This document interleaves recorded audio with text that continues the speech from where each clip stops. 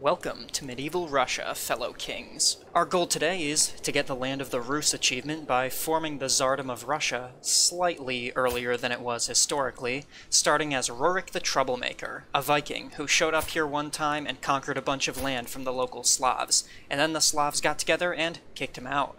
But then, the Slavs started fighting amongst themselves and decided things were better under Rurik, so they asked him to please come back. So at the dawn of the year 867, we rule one of the larger independent realms in Eastern Europe, with a fantastic character, a brainiac wife, a good heir, and some loyal tribal chiefs as our vassals. I was also thinking I might reform the Slavic religion, but yeah, forget that, the holy sites are way too far apart.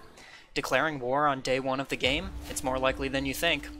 Why yes, I am making my concubine and royal priestess also be my doctor. Why do you ask? I'll be taking all your land and all your money off your hands. That sounds fair. Oops, I blinked and already took over another single county tribe. My next target has invested in training some skirmishers, so I'll train archers, because archers beat skirmishers. Truly incredible tactical depth going on here. I burned through all my prestige, so I can't declare war anymore. Let's go borrow some from the neighbors. Honor the alliance I made with you? Yeah, sure thing, buddy. Look guys, I know I left Scandinavia to go live in Russia, but I'll come visit. To raid you. In CK2, the strat for overseas raiding was always to go to England or France or Italy, but it looks like this time around it's not really worth the effort. Even the capitals of the big feudal realms don't have that much more loot in them than the crappy little tribes right next door to me. Kinda feels useless. The Scandinavians are all busy with the Lothbrok invasion of England, so I really can just raid up the coast of Sweden with absolutely no resistance. What? My local peasants are upset that I don't speak their language, follow a heretic religion, and I'm forcing them into a constant state of war? Who could have predicted this? Alright, Minskoids, you have the honor of being the target of my once-per-lifetime subjugation war. Hippity-hoppity, you're about to be my property. I am a tactical genius. Uh-oh. I've been wounded in battle. Oh, I'm already better.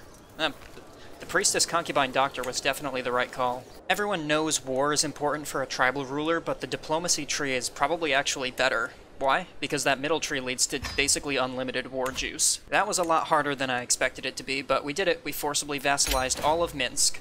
Gardariki, more like Gardathiki. Still got a long way to go before we can form Russia, though. Hey, Chernigov, great work becoming independent from the Khazars. That's actually really impressive. Unfortunately for you, I just unlocked Duchy Conquest Wars. I was looking around for potential allies, and the Estonians are actually doing pretty well for themselves. Gonna be real with you though, Chief, keeping a leper as your concubine doesn't sound fun for anybody involved.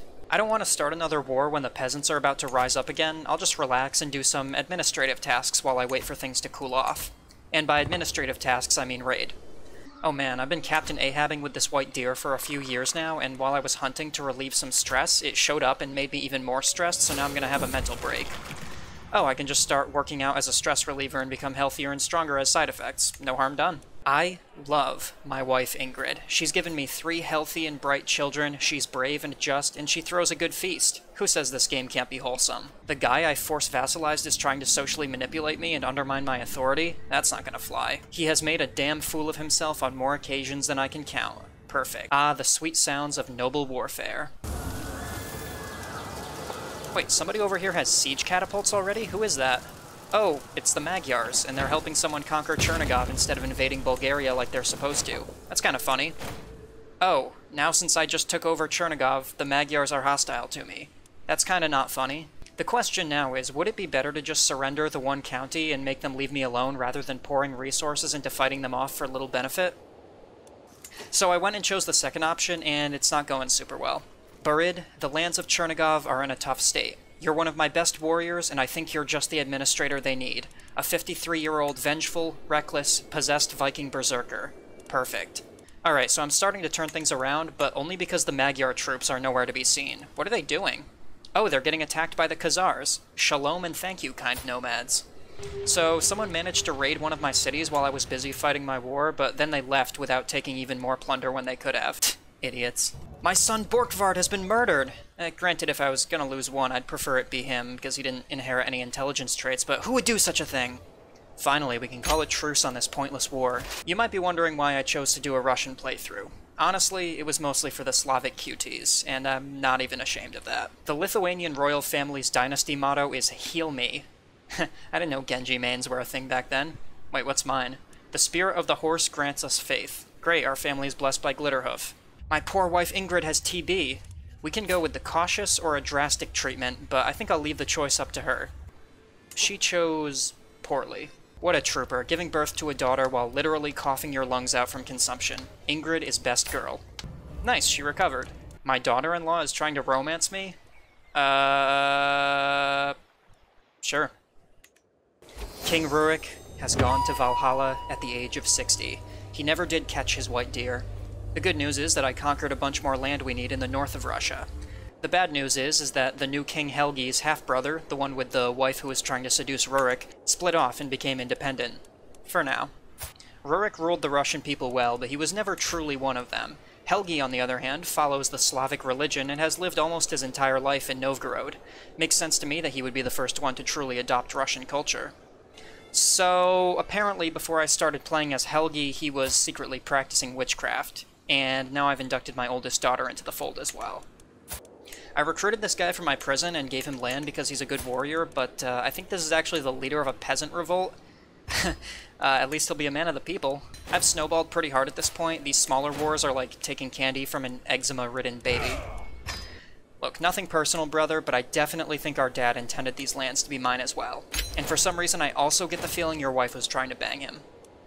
Oh, Helgi was the one who killed Borkvard all those years ago, and my 15-year-old vassal is blackmailing me about it. The absolute audacity of this kid. I respect it. Just stay quiet about it and I'll make you my spy master. Should I tell my wife that our daughter is a witch? Am I also sharing that I was the one who made her a witch? Aw, my wife's dead. That's too bad. What? They're voting for my brother to inherit the kingdom? But that's gonna split the titles between him and my son. It'll ruin everything. Oh, people don't want to vote for my son Hastine because he just inherited my wife's land, so now they see him as a foreigner, even though he's literally my firstborn rightful son. Just vote for him and that foreign land will become our land, you idiots. Alright, I need to conquer enough land to form Russia before Helgi dies, or there are going to be some problems. Look, Magyars, you've had plenty of time to go do your historical invasion of Bulgaria. You're occupying too much rightful Russian land, and it's time for you to go. Dude, I'm a third of the way to winning. Why would you ever think I would want to call a truce? So I'm sieging their capital across the river with about half my army, which is 3,500 troops. They're bringing 5,000 across the river to kill me, but I've got the other half of the army back here ready to reinforce. If I win this battle, I've won the war. Let's see how it goes. I can induct my half-sister into witchcraft as well? Absolutely, the coven must grow. Ladies and gentlemen, we got him. Oh, I was joking, but you actually can create a witch coven if enough members of your family are witches. That's sick. This is not good. I'm 53 and I can't convince enough of my vassals to vote for the right heir. It might be time for some drastic measures. Forgive me, my lad. I must take your land today so that you can inherit all my land tomorrow. Are you winning, son? And after taking over just a couple more tiny tribes, we've finally done it. Hail to the Tsar, baby. Now how's the rest of the world looking? Let's see, France is split in half, Bavaria took over all of Germany, Bulgaria exploded even without the Magyar invasion, and the Pope conquered half of Italy. So, nothing too crazy, all things considered.